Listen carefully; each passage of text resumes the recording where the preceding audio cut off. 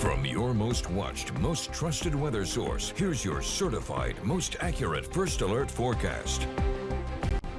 We continue to track showers and thunderstorms making their way into several sections of eastern North Carolina, particularly in Greenville. We got a pretty good line moving in now. New Bern is nice and quiet. Havelock as well, seeing quiet conditions, and that will continue at least for the next couple hours down further south you go. But further off towards the north, Gum Neck over towards Columbia, definitely seeing some heavy rain right there along Highway 94, Highway 264 between Stumpy Point and Englehart, seeing some heavier activity. Williamson also seeing some light to moderate rains. Remember, if you start seeing the yellows and darker reds, that's when you're talking about heavier precipitation beginning to drop down as well. Even over towards Bethel, there goes that one storm moving into western Greenville now. Eventually it's going to be moving through downtown and then eventually ending up on the eastern side of Greenville Boulevard.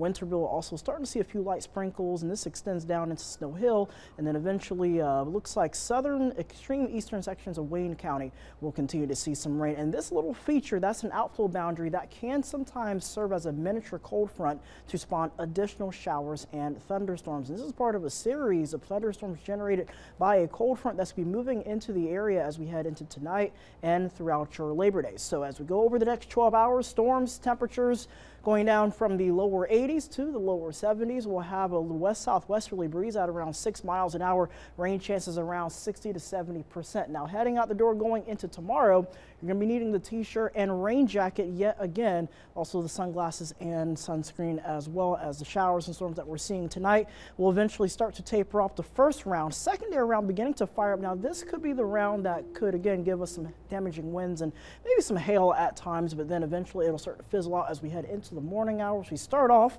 into the 70s, get up to around 80 degrees by lunchtime, and then by the afternoon we'll see some additional rounds of thunderstorms, some along the coast and a few further inland right along the Highway 264 I-587 corridor. And then looks like going to Tuesday, we're going to start off into the low 60s and then getting up into the 70s by the afternoon. And that's not all. In fact, our rain chances over the next 7 days looking to be pretty much isolated to widely scattered across the board. So we'll have some pretty good chances of rain as we are tracking a lot of atmospheric moisture beginning to set up. So something just to keep an eye on as we go over the coming days. But at least as we take a look at your 8-day forecast, temperatures will be into the mid 80s, 84 degrees going into Labor Day, 83 as we head into Tuesday. And then it looks like temperatures, believe it or not, could drop down briefly into the upper 70s to around 80 with overnight lows into the 60s. So we're definitely getting some fall weather, but we got to deal with some raindrops as well. Definitely seems like, yeah, this fall weather is coming. A good break from the 90s and the high heat we saw last week. Yeah, it was getting a little bit hot there. We had 95, 96 degree temperatures, heat index values as high as 105. Now we're starting to see, looks like some more permittable weather for many of us. I'm ready for it. Thanks, Russell. Thank you.